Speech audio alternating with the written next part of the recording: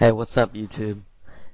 I'm finally back, and I'm active. Sorry for me being inactive. I know I've been gone for quite a while now, but I'm back and look forward to more tutorials and more videos.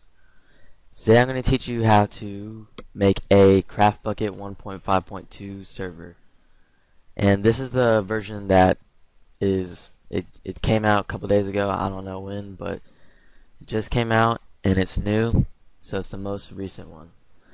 Alright, the first thing you want to do is have a folder for all your files. That's where we're going to put all the files in.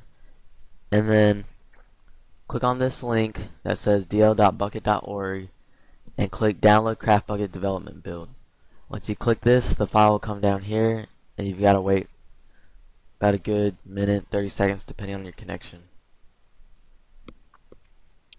Alright, so once this thing is downloaded, drag it into your server folder that you created and right click on it and rename it to just CraftBukkit. Just CraftBukkit, that's all you have to put.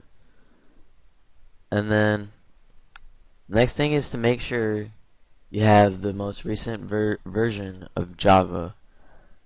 So if you don't have the most recent version, then come to this page and choose what kind of computer system you have, like Windows. If it was me, I'd be clicking on Windows 64 EXE. Alright, so make sure you have that. And then the next thing you want to do is go to Notepad and paste in what I have in the description in an empty Notepad file, and then click File, Save As, and then type run.bat. Make sure you have this exact name for it, run.bat, and save it in your Minecraft server folder. Alright, so go ahead and save that in there and double click on it.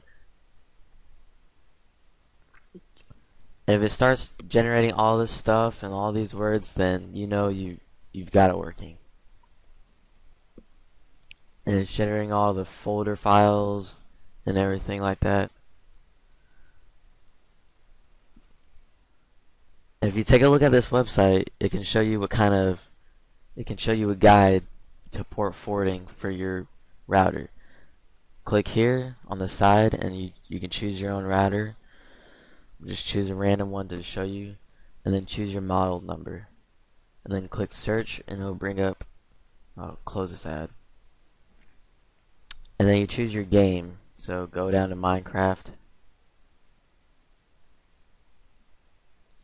server, and then if you click on here after choosing your router type, then it'll bring up a guide that will show you how to port forward from Minecraft. So take a look at that. Or you can look at a different video, search any video on YouTube. There's tons of port forwarding videos. That's basically it. So if you got this working and you've got all your server files and you port forwarded, then you're good to go. Thanks for watching.